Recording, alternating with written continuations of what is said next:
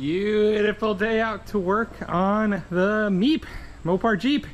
We've got a Redneck Ram package. We're going to do a little unboxing and get a nice quick little install and also clean up the steering that's already on the stock Super Duty axle. So should be fun. Let's do it.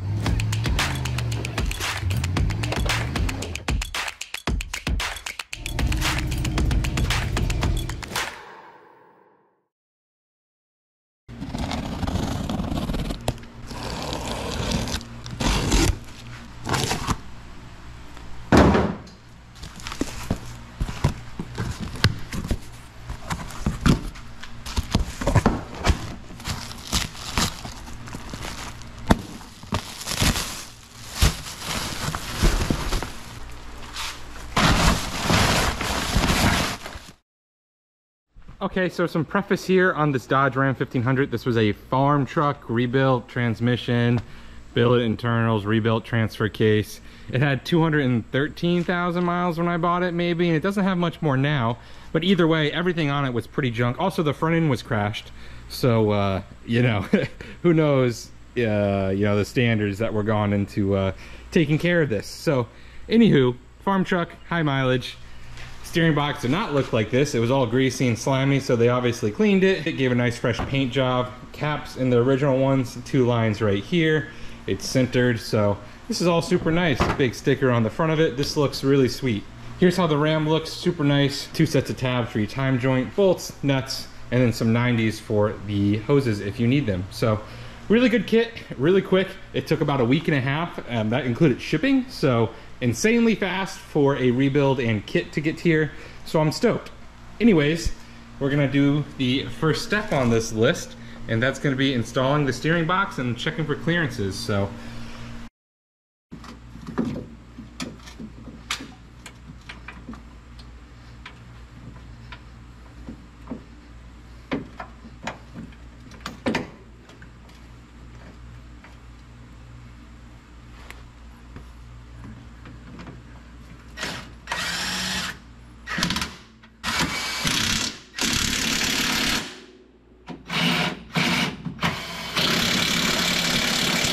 okay, so I manhandled that steering box up there. I also went ahead and replumbed the lines to the power steering pump on it. Might as well. Next step from our good old instructions is going to be mount the Ram on the axle, tack weld it into place on the axle, and then do some measuring knuckle to knuckle, full crank each side, measure, snap the next tab right in the middle of that, and then you weld everything in. So let's just say these links were mounted right here off a box. That kind of meets it halfway in order to keep everything parallel. We have 8 inches of travel leading right to this inner edge of the diff cover. So it looks like I'm not gonna have to mount to that old leaf spring hanger. I can actually just fit it right here. So I'm gonna build a box that comes out of that. All right, so the distance between the tie rod and the axle tube is 5.5 inches. And if I want the mount to sit not quite right on top of the tie rod, but a little further back, I'm gonna go ahead and make a mount that comes 3 inches off the axle tube. The Ram gussets themselves are 2 inches, so that'll give me a 5-inch differential from the axle tube and allow a 1/2 inch for that Ram to sit backwards 1/2 inch. You know, that's just in case the tie rod takes a beating and I don't want to hurt the Ram. But I will preface this, I am gonna go high steer on this axle eventually, and then also DOM links for both the drag link and the tie rod. So this is a temporary for now until I go high steer, so it's not gonna be here permanently, so I don't really care if it's not in the most ideal solution. So this is some 1/4 inch, 4-inch angle iron.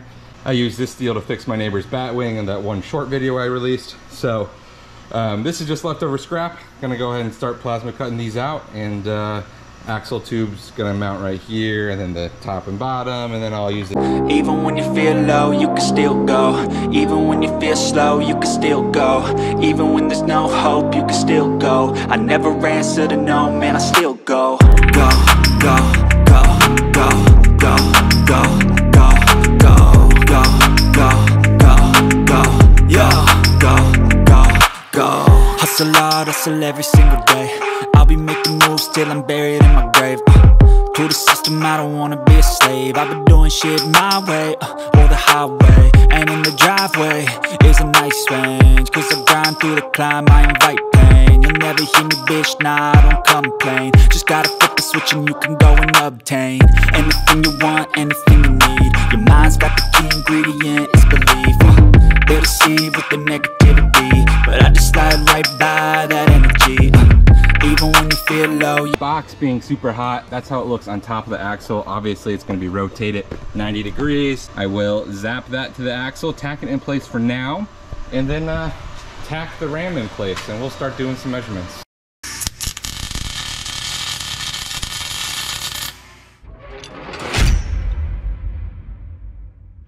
Okay, so we ended up swapping the recentered Humvee beadlocks for the regular beadlocks because we needed the back spacing.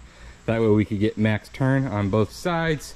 On the normal Humvee tires, you were hitting the leaf springs on the inner side on full crank, so that's why those are there. I'm going to swap the back too eventually. As you can see, plenty of clearance here. In any case, the next step from our nice little step book is to go full crank both sides, mark down exactly where the mount is, full crank. So full crank to the driver, mounts right there. Full crank to the passenger is this line. So that's about a little over 1/4 inch gap. With that being said, that's perfectly in spec to what they expect. So now all you do is weld in the mount exactly halfway between those two lines. All right, so we've got everything in place. Let me try and get a wide enough angle. If we go full crank this way, we've got plenty of clearance. All right, if we come full crank driver, you can see we're still hitting the diff cover, so I'm gonna need this mount to come further out on the tie rod. So I'm gonna move that mount and then retest. Okay, so we're full crank passenger and we clear everything. Let's go full crank driver, and we're good.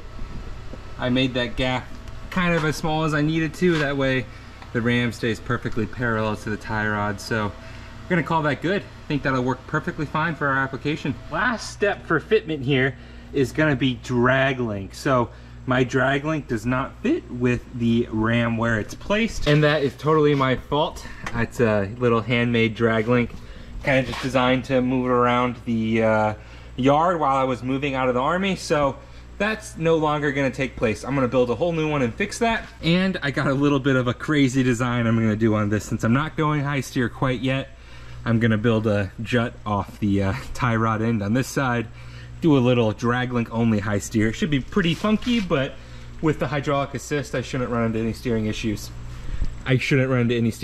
So we'll see.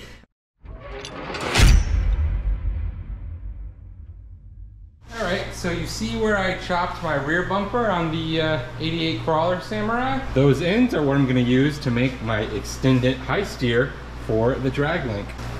Also, I re-welded the ram mounts with a couple stacks. That thing's not going anywhere. In any case, next time you see it, I promise you will be the final shot. All right, so we're in a freshly mowed field. You know what that means.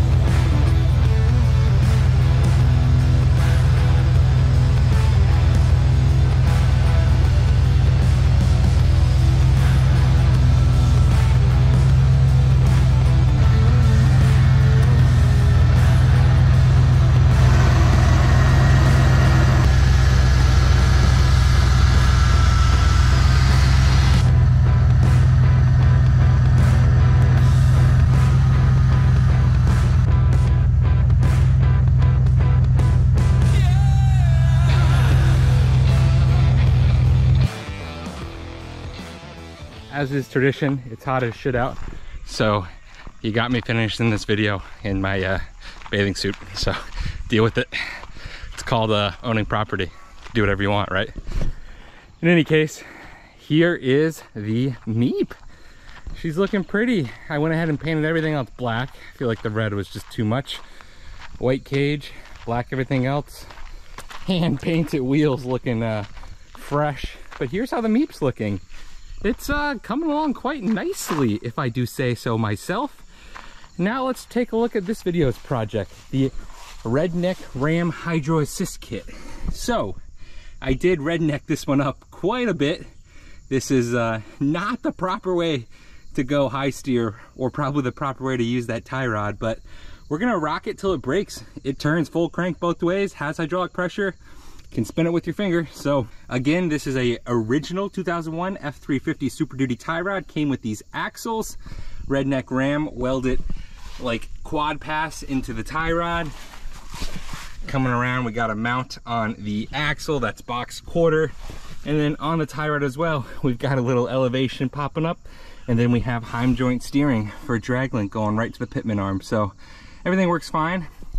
One thing I am going to do is zip tie these hoses up out of the way, probably up to the frame somewhere, that way drag link never hits them. Other than that, it's looking pretty. Again, I really dig that white and black. I think it pops super well, and I think it gives it a really sinister look. So the Meep, and truthfully, you can't even tell it's a Ram 1500 anymore. People are just going to think it's a Jeep. There's not a lot of Ram 1500 left. So very cool, very fun. This video was fun to make. Redneck Ram, great company, super easy to work with. Takes like a week and a half to get the kit in the mail after you ship them your box. So really amazing company, can't say that enough. In any case, next video, we're doing bead locks on the 88 Samurai. I've done a few of these, and just like the other ones that I've already done, we're gonna be doing them on 6-lug Toyota axles with some stickies and some 15-inch steelies. So should be fun. 88 Sammy video coming up next. It is quite a hot and humid day. That's all I'm gonna say. I will see you guys next time. Hopefully the weather is a little more tolerable. Legacy Farms out.